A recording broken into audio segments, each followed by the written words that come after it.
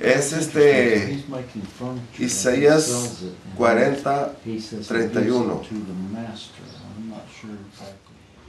Andy, you and I have talked several times about you coming down to Piedras Negras, and have we found exactly what your niche is here? We're standing in a mini little workshop with a gentleman who does not know how to use a great deal of equipment that's been contributed to him.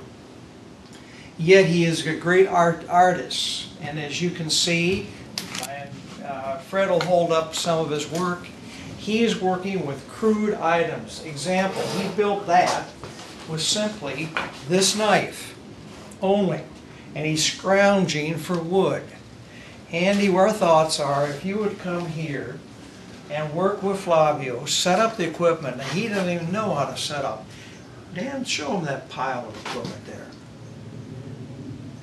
Yeah, he's got a jigsaw and a bandsaw that he hasn't set up yet. Of course, he's got some set up, the table saw, the sander, and the cutoff saw. Right. And so we can see if you can teach him how to make the crosses that you do such a good job in, then the concept is that Flavio, in his workshop here, can make these crosses, sell them, making income for the school here in this church at Alleluia Church. So Andy, we found exactly where your talents can be applied to help somebody grow this church and grow the talents of Flavio.